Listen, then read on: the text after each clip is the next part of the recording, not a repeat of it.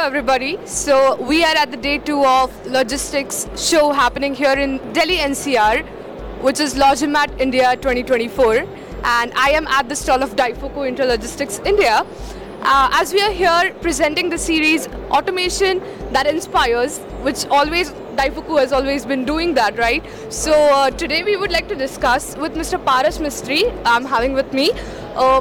He's from the design department, and when it comes to the warehousing solutions and the automation that people are now aware of, there are a lot of inquiries that are coming your way, Right. which is now becoming your we would say your forte to cater to the industry by giving them a right kind of solution, Right, which right. they are coming up with in their minds. So That's true, how that's is it true. going now, first of all, for you? And we would like to understand what kind of challenges now you're facing, and of course what kind of a solution you're able to bring to the table. So if I just kind of recollect, a few years back, it's not that long, but few years back, there were many customers who didn't have the idea of, they had the idea of automation, but they didn't know how to take the approach, right? That is where the automation industry kind of educated the customers.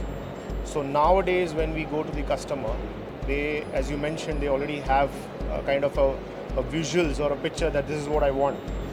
But that is where Daifuku steps in, where we kind of do the detailing or kind of, I wouldn't say correcting their knowledge, but it would be kind of giving them the right solution as per what they have known from the industry, but what actually works for them.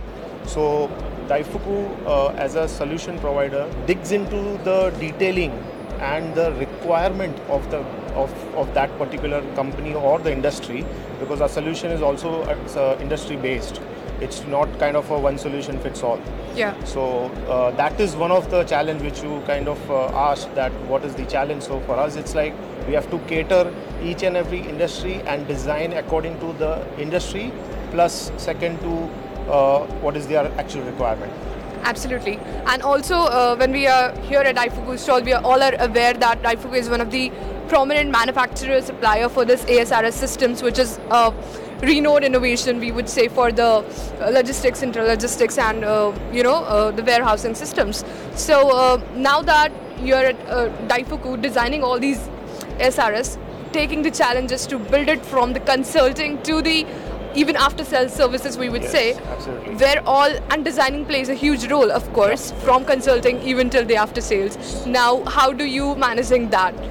So basically it's, as you rightly mentioned, designing is everything, because everything starts from designing. If the designing or the solution what Daifuku is giving, if it's proper, then the whole handing over the project to the customer becomes very smooth.